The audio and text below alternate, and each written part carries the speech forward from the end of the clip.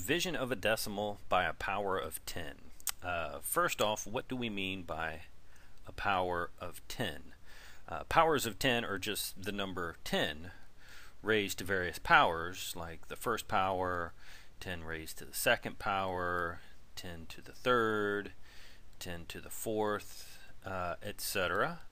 So those are numbers like, well, 10 to the first power is 10, and then 10 to the second is 100, 10 to the third, 1,000, and 10 to the fourth, 10,000. So this is what we are dividing by. We start off with a decimal being divided by one of these things, 10, 100, 1,000, 10,000, etc.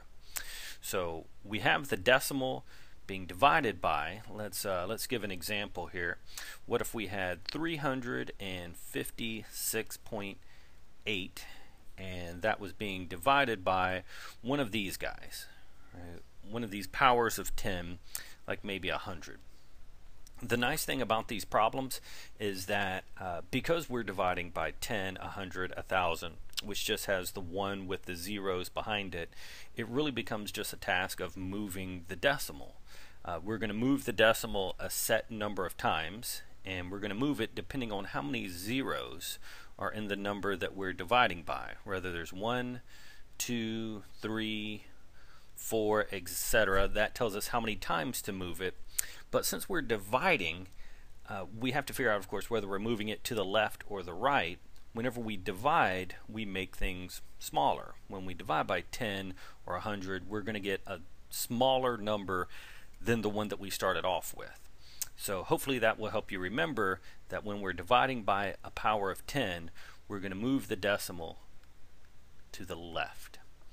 So we're moving it to the left. We take our first number, which here is 356.8, and we move it 2 digits, 2 because 100 has 2 zeros, 2 digits to the left, which is then going to put it behind the 3 so that our answer is 3.568.